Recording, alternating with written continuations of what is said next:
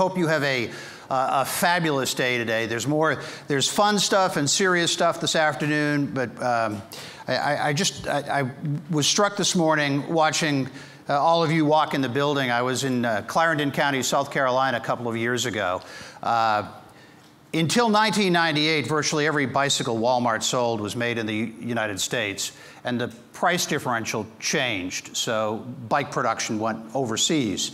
And when we started this endeavor, Walmart, the governor of South Carolina, and a New Jersey bike company said, hey, maybe we could change that. So we brought bicycle assembly work back to Clarendon County, South Carolina.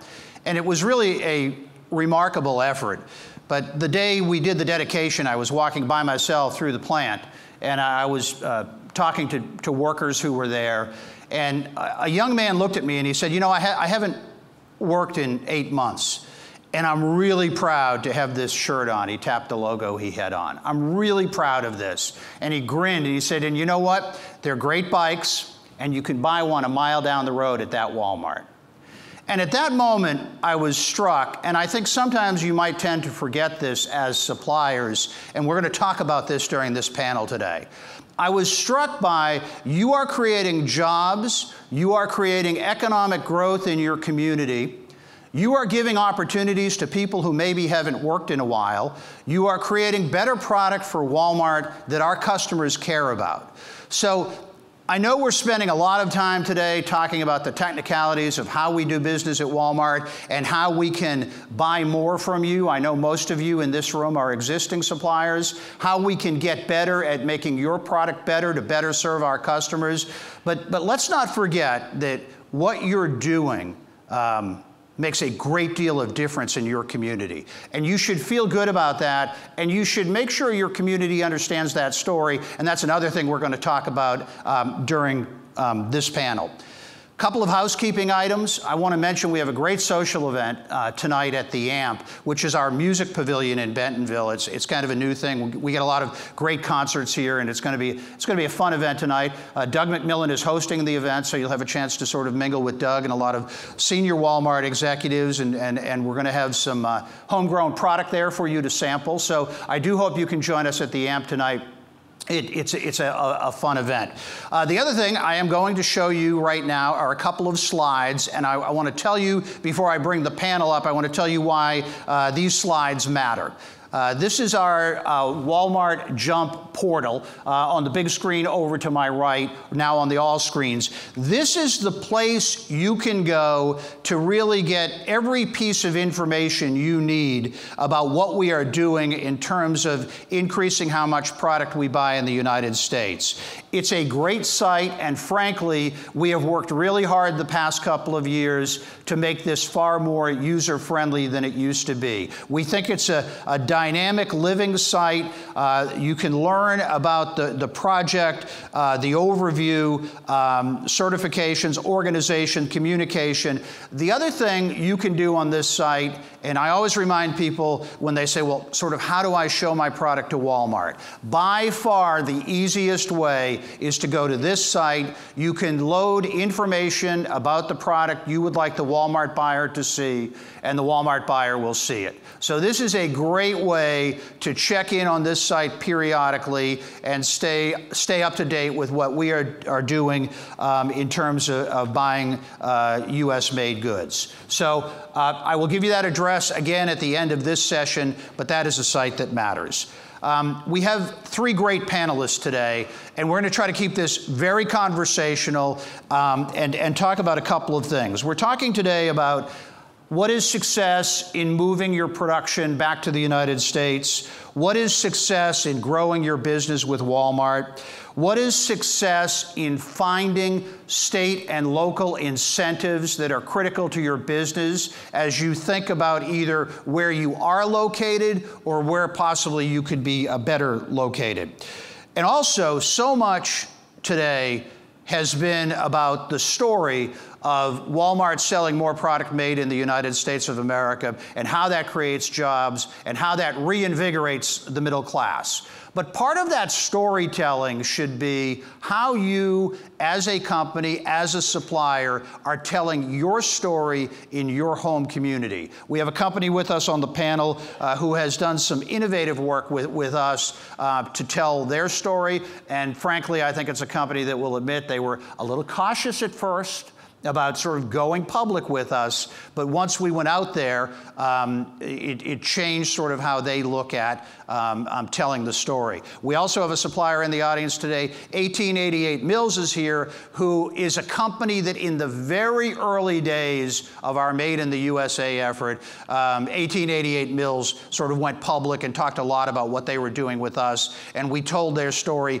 quite effectively in terms of the towels they are making for our customers and the large Walmart supplier they are. So we'll talk about telling the story today.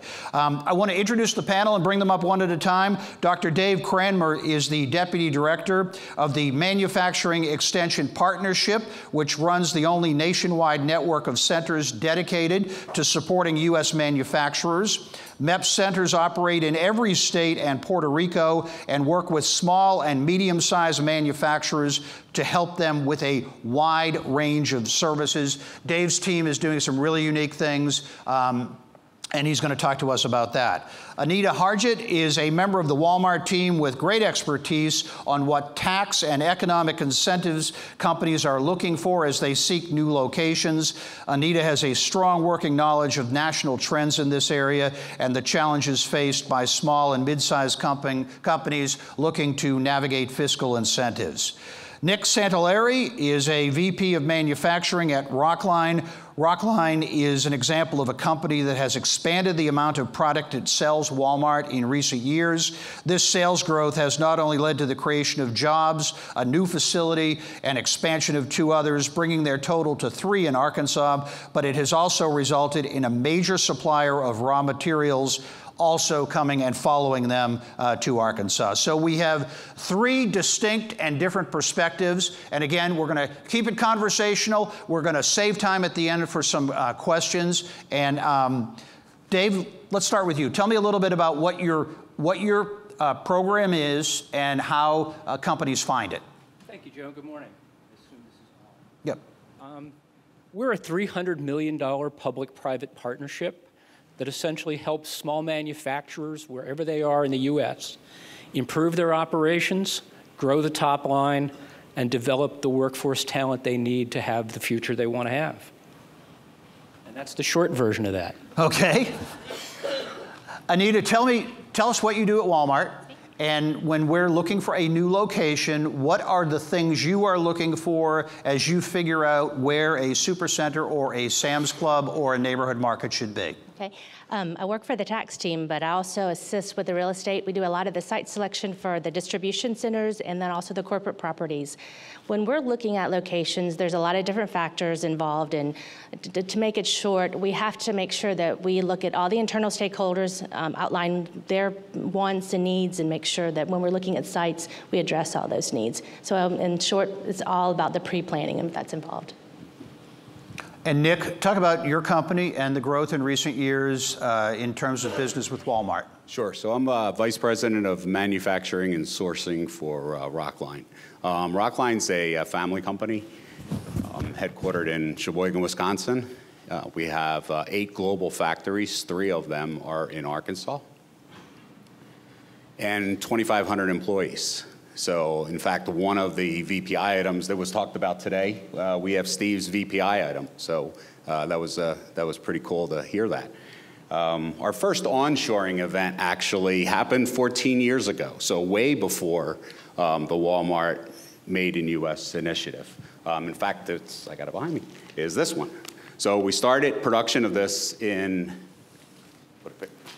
the UK, and we moved it here to the US. Today, that item is the #1 selling item in Department 2. So we're pretty proud of that. More recently, and Joe talked about this last fall, we held a pretty public event, and yes, we were nervous about that at first, where we opened our doors to the community. News, the community, the local authorities, and took them through our factory, and where we were onshoring or reshoring a product that we had made in Eastern Germany and Northern Italy, and we brought it here to Springdale, Arkansas. So we learned a lot. We learned a lot about that, and we also learned the benefits of open our doors to the community, and I'm sure Joe will talk a little bit more about that later and ask us about that. Just a question for all three of you. Just the general climate right now for companies like this that are watching today, where do you think it is for manufacturing today versus 5 years ago? Are you optimistic? What are the trends you're seeing right now? Dave, why don't we start with you and go down? I mean, for us as a federal program, we get to look at a lot of companies well beyond just suppliers to Walmart. There are still 300,000, give or take a couple thousand, small manufacturers in the U.S. And from our perspective, they're coming back. But they're not coming back across the board. What you see is those who are able to add value and have less labor cost associated with the assembly and production are the ones that are doing better.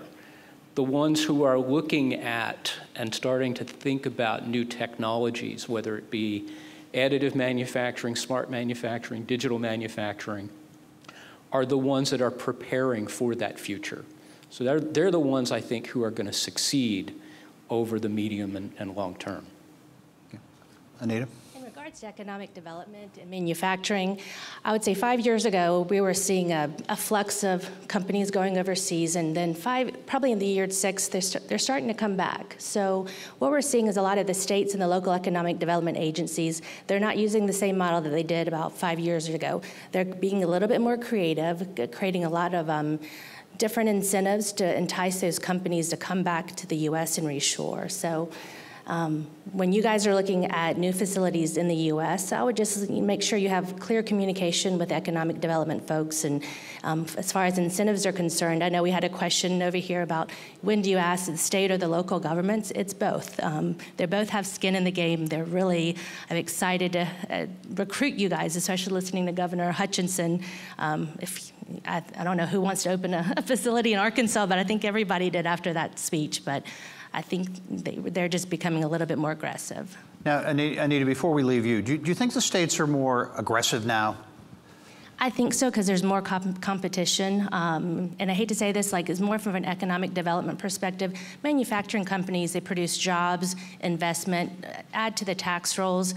There's more competition, more on the state side, especially the states, their budgets are being cut, so they have to get a little bit more creative. Most of the incentives I see are also on the local side with property tax abatements. So there's a lot of incentives out there. You just need to look, and frankly, you just need to ask. Nick, your company sort of pre and post Walmart, what has been, I know you can't use too specific on numbers, but how would you describe sort of the changes for your company? Well, the change happened to us when we went deep with Walmart from a transparency perspective. I mean, prior to really opening up our doors, if you will, we had nice double-digit percentage growth year on year. After that, that doubled. So there was a step change in that. But as far as if you go back to more about the state of manufacturing, our supply chain for manufacturing is people, right?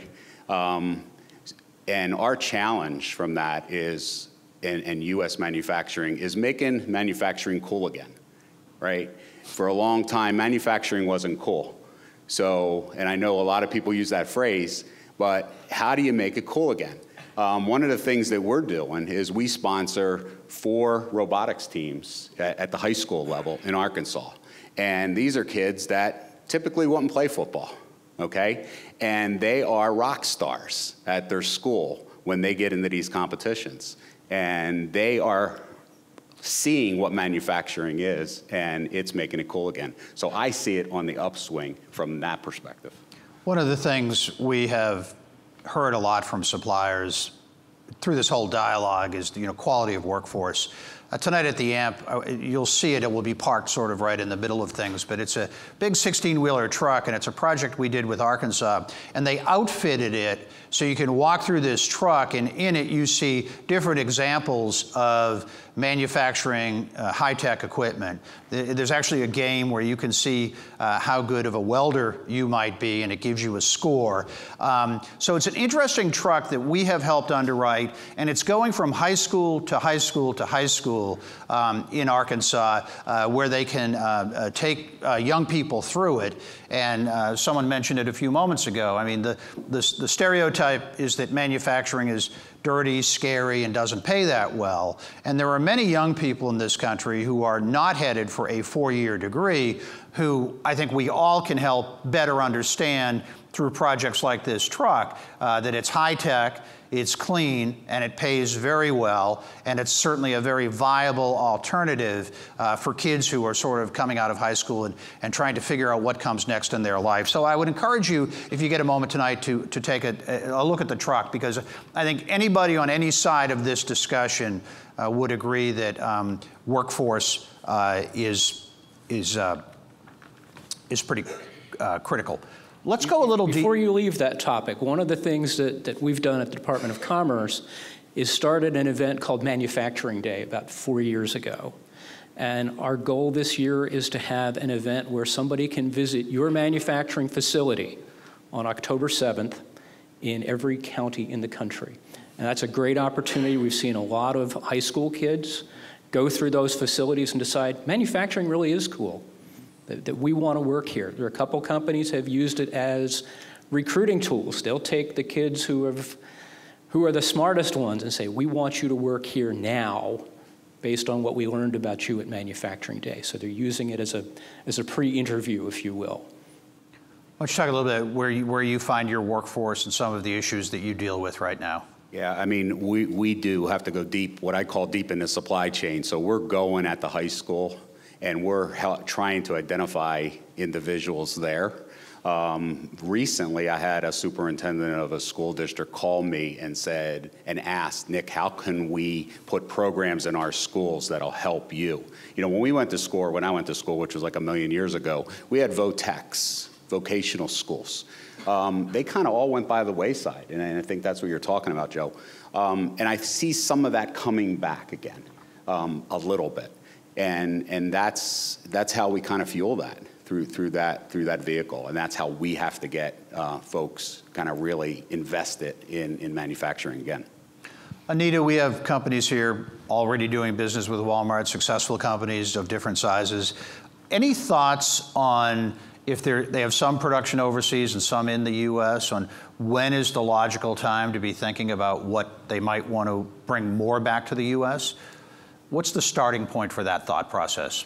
I think there's just looking at your business plan and also their transportation costs. I know we had a couple of slides from the Boston Consulting Group about some of the drivers that are bringing manufacturing back, but also just looking at your business plan, looking at the costs are a huge driver. And then also looking at from a site selection perspective, there are a lot of companies are bringing their companies back here just because there's a lot of incentives as well. So I think from a manufacturing perspective, using the resources that are available from the federal and the state government, just like Dave's group, analyzing all the possibilities and then looking at the costs from each perspective. And when you look at the costs of the U.S. versus, say, China, there is not that much of a difference if you look at the scale where the U.S. was 100 and China was 97%. So I think it's just looking at the cost. That's probably the largest driver, but also the quality control. Another thing that I know that Nick mentioned was the workforce. So that's another critical component. When you're looking at the incentives from the state and local governments, training is a huge part of that too. And there's a large emphasis right now going on among the states to try to beef up the training and get skilled workers. Now we have, we want to keep this conversational and we want to get your questions. So we have some microphones. If you have a question, put your arm in the air and we will get a microphone over here if we could. Here's one.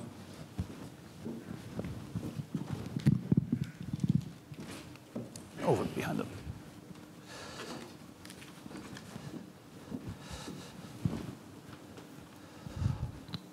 Yes, sir. Welcome. Thank you. Tom Naira from JTD in Tampa, Florida. My question was for Dave. We've looked a little bit and we've talked a little bit locally about the MEP programs. Can you tell us a little bit more about what the cost is to the manufacturers to get involved or have a consultant for the MEP to come in? And then kind of, is there a range of programs? Does it depend on what our needs are? Like if we were looking at trying to kind of do a lean manufacturing cell or whatever, are those some of the things that your program offers to us? Sure, I'd be happy to answer that. First, thanks for the opportunity. Let me talk about the program. We do have a center in Florida. It's a relatively new one. They're in the process of standing up now. But what they can't do, some of their sister centers could help you do. And that covers the whole range from lean manufacturing, start to finish, whether it's I need a value stream map or whether it's I need a full-blown Toyota Kata program. They can also help you with some innovation if that's what you need, thinking about what your future new products want to be, because everybody in the company's got ideas about what might be next. I will say it is not free. The fees that we charge go back into the program, but they are mostly designed to make sure that the company is bought into the results, because we've learned over the years that if we offer it for free, it's frequently not valued. So we do have, and depending on where you are, there can be state or other grants available to help pay for some of those programs. A question back here, if we have a microphone over. Oh, here we have, right here. Yes, sir, go ahead.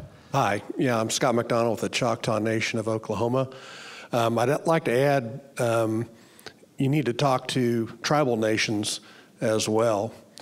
We recently attracted a CNC Metals. It's a micro steel mill to Durant, Oklahoma. The Choctaw Nation of Oklahoma is going to be providing, on top of the Oklahoma state and local incentives, another $12 million of cash.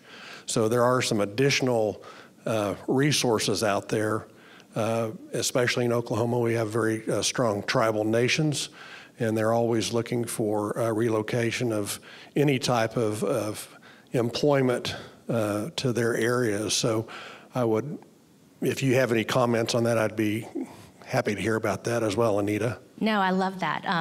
We historically, honestly, have not looked at a lot of the Indian facility or the Indian lands, but I know Walmart does have a lot of facilities, stores and clubs within the Indian lands. But yes, I love the fact that Choctaw and a lot of the other tribes are getting a little bit more creative to attract the industries, and you're probably partnering directly with the state and the local governments as well. So I like that. Anita, and let's do a follow-up. That's an interesting question. I think you're making a great point. What are, as you see it, are there things that people commonly overlook in terms of incentives? I'm sure there are things that everybody looks at first, but what is sometimes overlooked in terms of incentives? There are a lot of statutory incentives that when you're talking to the state and local governments, they're going to give you an offer letter probably based on the discretionary. But there's a lot of statutory incentives like sales and use tax exemptions. I know we were just chatting about that. A lot of those require you to file ahead of time before you purchase the equipment. In addition, there's also training incentives. The states usually have a training resource that they'll actually do the training for you. If you work with them, they'll create the plan for you and work with even your providers that you are, your trainers. They will provide that at no cost to the company. And a couple of other incentives from the federal government, there's the work opportunity tax credit. If you're in manufacturing, you're probably hiring a good amount of targeted employees in disadvantaged groups. There's the federal work opportunity tax credit. There's also research and development. I know research and development is a huge portion of the manufacturing. So there's a research and development credit that was just renewed this past year. And it gets ignored a lot. And it does get ignored a lot. I want to say someone said there's like $10 billion allocation annually. So that is something that you need to look at. And then also there's a federal manufacturing deduction for your production activities. We see a lot of companies, they miss that. So there's a lot of money out there, just they're statutory, so I would definitely look at that. Question back here. Hi, yeah, Libby Allman, Hallmark Cards. I'm curious to know if there are any new incentives around keeping manufacturing here. So we've been manufacturing in the U.S. for a long time. What kind of incentives are out there to continue doing that on an ongoing basis? There's a lot of retention incentives. Normally they're not as well advertised, or there's not on the state's websites, but there are retention incentives that they can do, and especially if you're increasing your headcount. There's also expansion incentives. Even if the thresholds are maybe low, you may be even increasing your headcount by 5. But there's a lot of those available out there. And then if you're buying equipment, the sales and use tax exemptions. And also, if you're retaining employees, sometimes I've seen states do a withholding tax credit, or they'll do a withholding tax rebate based upon your payroll. So it depends on which state you're in, but I would definitely look. And your local economic development is usually the one that I think most of them have a retention arm that they'll go out and visit the companies and making sure everything's okay. And I think those conversations should probably start with your local economic developer. Yeah, let me just add, I mean, that's a great question, because a lot of the states do a lot to promote you to come to their state, but not a lot to stay. I would suggest that you work with the training arm of the state, because they help tremendously. I mean, Arkansas has been a great resource to us. Becky Thompson is literally in our facility constantly because of that, and that is one area where they can help on the retention. So, and I want to segue to one thing. So we're talking about retention and why a state should care that you stay. And part of that, I think there's very often a misunderstanding. People don't understand how many jobs you create. Or you're located in an industrial park in a quiet area where people sort of drive by. They don't know you have 200 jobs. They don't know you're doing 180 million with Walmart. And I think when we talked about sort of what we did with Rockline, it's a fairly simple model, but we invited one morning the city council, state representatives, state senators. We said, put some coffee and donuts out and bagels, and everybody mingled and had a coffee. And then we had Cindy Marsiglio, who you saw this morning. Cindy spoke, and we had company executives talk about what they do at the facility. And we had Walmart talk about why that is important to us, and what they make there, and how many people they employ, and what their workforce issues are. And great media turnout, bunch of local elected officials. And then Nick's team took clusters of 15 people at a time and toured them through the facility. It's very much like we did with 1888 in terms of saying, here are the complexities of bringing textile production back into the United States, and here is a large supplier partnering with us to make that story better understood. And I bring that up at this point in the conversation because if you want a state or locality to work hard to retain you, it's inherently true, I think, that they have to understand what you're doing. And once they understand what you're doing, the mayor is going to always sort of have a better understanding of what Rockline is doing on the backside of that community in terms of what it means to jobs and families in his town. So, is there another question over there? And before you get off that, go ahead. I can guarantee you the congressmen and senators always are looking for places to go visit. Yes. Everybody loves the announcement of new jobs, but the sort of explanation of existing jobs, I think, is equally as important. And we have a question over here. I actually just had a comment based on the incentives that can be offered. I work for a municipality in Texas, and some of the incentives that we've offered in the past are land grants, reduced land at a reduced cost, and also infrastructure incentives as well. That can be an expensive part of the site selection process and getting your operations up and running. And we've worked with companies and helping them kind of offset some of those infrastructure improvement costs. So just wanted to make a comment on that. No, and can I just comment on that? And I appreciate that because a lot of the companies don't realize all those upfront costs that the city or the county is putting into the project. Those are costs that offset the company's initial capital investment. So yes, we've seen a lot of the land grants, donations, the utility, the infrastructure. You assume that the utilities may be at a site, but there's a lot of costs that go into that. And also with timing too, and the permitting and the fee waivers, I think that those are helpful as well, so yes. So a question, Dave, and I want to start with you, and I want to ask Anita the same question. So talk about geographic differences you see in the climate right now, or do you see geographic differences in terms of what's going on out there? There are huge geographic differences. Each state is unique. Each county is unique. Each town is unique. Each one will have a different propensity for wanting to have manufacturing operations in their area. There are actually very few counties in the U.S. that don't have any manufacturers. But how badly they want you will dictate what incentives they're willing to offer to help you locate there, to grow there, and to stay there. Do you see commonality? All over the map, very little commonality. No commonality, or not one region is not generally more manufacturing friendly than another? The Midwest tends to be more friendly than the others, but it depends on where you are in the Midwest as well. Anita? I agree with Dave. Each state and local municipality is so different, and I can't say that one region is more competitive than another, but I can tell you some states are definitely more competitive than others. And any of you that have gone through the competitive process of looking at various sites from different states, you might have an incentive package. One may be, on a bar, maybe on a scale of 1 to 5, 1. The other one could be like a 5. And it's also, the incentives are going to differ based upon the tax environment. The lower incentive maybe they have lower taxes, so they're not going to offer you as much. But I think it's, I would say historically, the South and some of the Midwest, there's some states in there that are very, very competitive. So you're just going to have a wide variety. Yeah, and actually, I mean, Governor Hutchinson said it today, there's not 4 layers in between me and you. He's right. And that makes a lot of difference. Governor Beebe before him was the same way. You'd pick up the phone and you call him and he'd call you back if you needed something. So there are states that are much more friendly to that. Now, let's talk just as an example, use your company's evolution. How did you're Wisconsin owned, right, based? And then you came to Arkansas and then did expansion within Arkansas. Was that because of the proximity, or were there just factors here that you liked?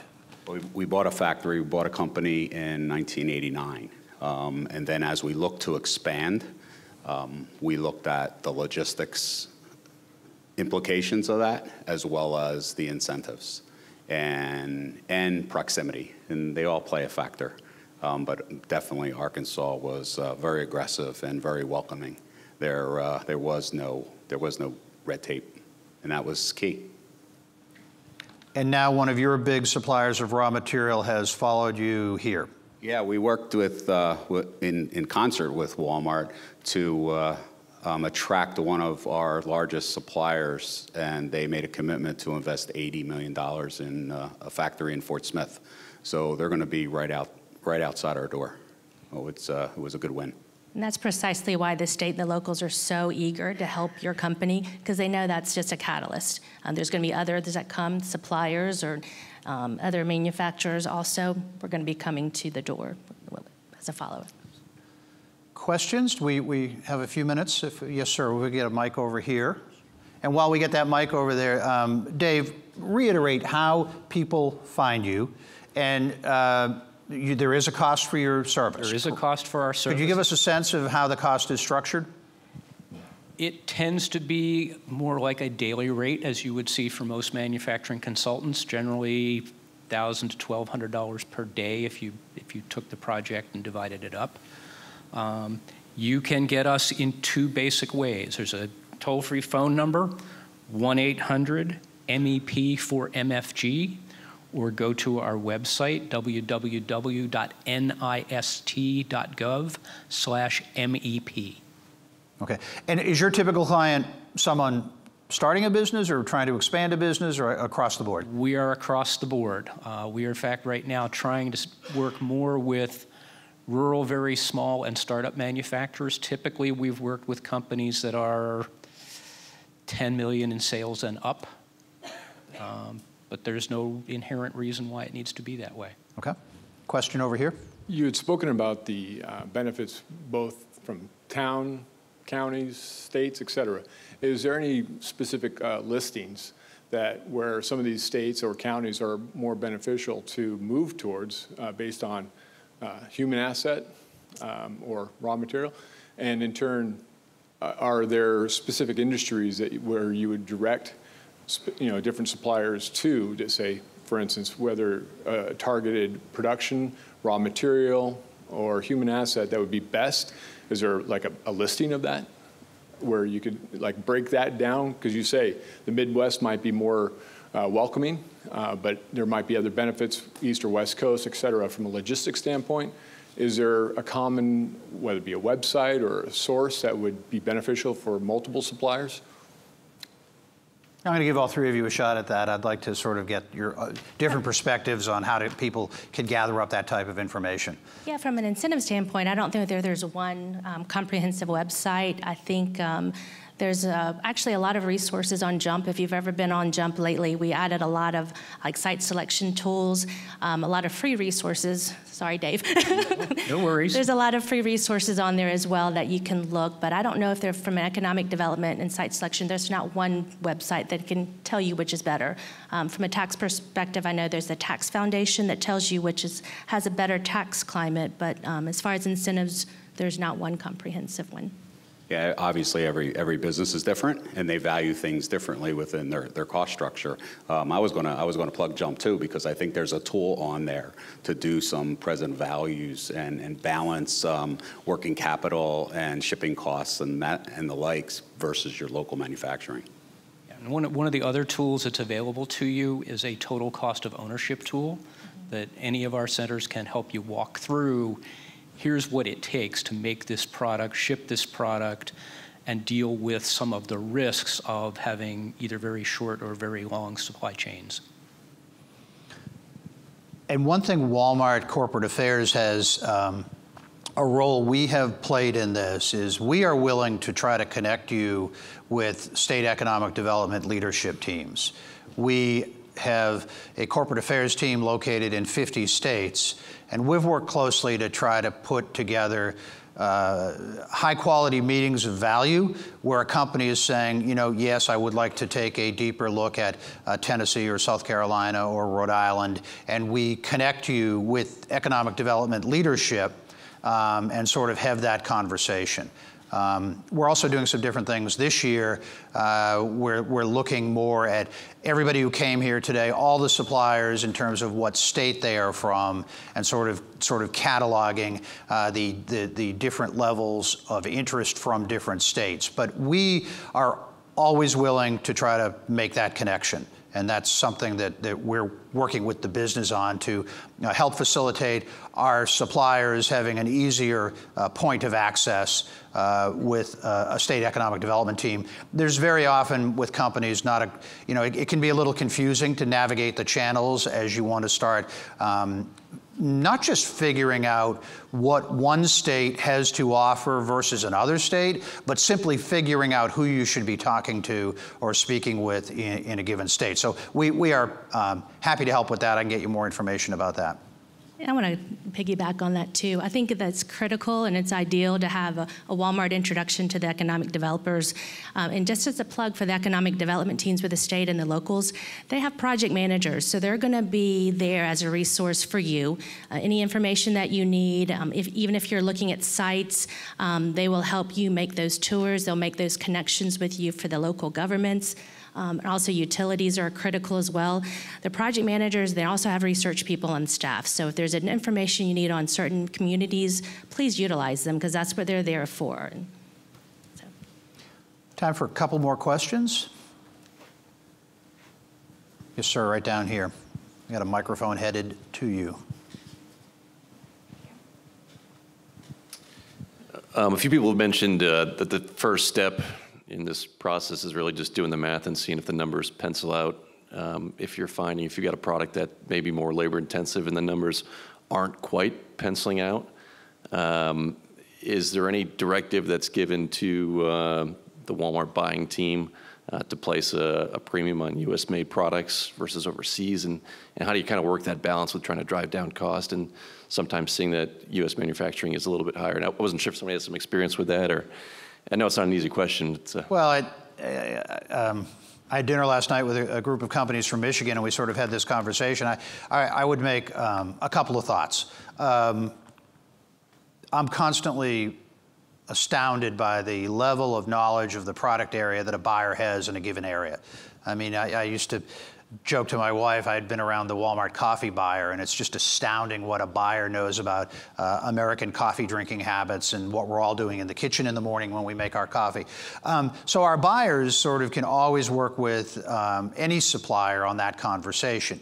But at the end of the day, you know, we're still looking for a great product at the right price that our customer wants. And we're not going to artificially move that equation you know, to buy a product made in the United States, but we are, and as you've seen today, you know, our day began with senior leadership at Walmart talking about why this matters. We lit up Twitter. We're going to close the day. You're going to be at a social event with Doug McMillon. I mean, I think in a lot of ways we're sending the message today that this matters to the company a tremendous amount. But to your question specifically, I think it's the buyer working with you to find the right product for the right audience. And as we also remind people all the time, you know, we don't roll everybody out in thousands of stores. I mean, our buyers look at a product and say we might, you know, try that in 300 stores in the Midwest. And as you heard the good news this morning, we're basically sort of taking every product we look at today and it will go online. So, I mean, we have a lot of good things happening. But the long answer to your question is that I think the buyers have a level of expertise to work with you on that. Time for maybe one more question, then I'm going to send you to lunch. So let's, one more? Do I see a hand? Okay, I want to start with you. How do you see the future? Are you optimistic on where manufacturing is and where the economy is? And tell me also what you worry about. Well, that's an open-ended question. The future, again, I'm looking at the history and seeing momentum. So the momentum is going in the right direction. We are getting the support, even on a national level from the Manufacturers Association and places like, you know, the chief executive, those type of things. They're really supporting U.S. manufacturing in addition to in the Walmart. The headwinds are going to be things like that happened last week, you know, in Europe, as well as some of the shipping challenges and some of the lower cost shipping that we're seeing coming in the country. They're the headwinds. But I guess the key is to continually improve and to continue to reduce your costs. And working with your public sector and your private sector, reach out to your companies next door to you and see what they're doing. When we open our doors, we learn something every day. Someone comes in and says, you know, we saw you doing something. What about this? And that's the benefit. And then we reciprocate. And so, you know, don't be shy. Anita, I think citing a supercenter is way more complex than most people understand. So tell us sort of what you're optimistic about in the future, where you see sort of all of this going, and what do you worry about? I don't have a lot of worries, but no. I think from a future perspective, in regards to economic development and incentives, I think the state and locals are going to continue to be aggressive, especially with the manufacturing. They're going to want your jobs. They're going to want your investment. They're going to continue to be aggressive in those aspects. And then from the incentive standpoint, there's a lot of the incentives that will help offset those upfront costs and the capital costs. If you say the numbers don't work, are you looking at the incentives that can offset some of those costs? So I think just some word of advice is just make sure you're looking at everything holistically and not just say your first 5 years, but also please consider the incentives and also the tax environment too. So. Dave? I think for me, the direction manufacturing is going is very positive. It's much more positive now than it was 5 years ago. I think the potential is there for manufacturing to really make a comeback in this country. What I worry about are the politicians that don't really understand what manufacturing is and what it does for the country. And on that note, I want to remind you once again where I began today. you all as suppliers, as valued partners of Walmart, you do a lot for the country. You do a lot for our company. We appreciate that. You do a great deal for our customers. You're smart people. You are contributing in your communities. You are creating jobs, and branch out. You know, have a relationship with your local community college, have a relationship with your school superintendent, build your workforce. Ask yourself as you're flying or driving home from this, does the mayor and the city council understand what I do? Reach out and tell your story, because telling your story is important in terms of bringing back the middle class in this country to where Walmart thinks it should be and to where it should just be, because simply it's the right thing to do. I'm going to give you one more look at this slide and remind you that all the information you need on an ongoing basis, walmart-jump.com is a great place to get information.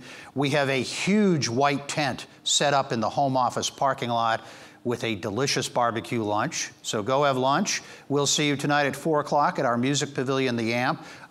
Thank you for being here, and keep doing what you're doing. Thanks.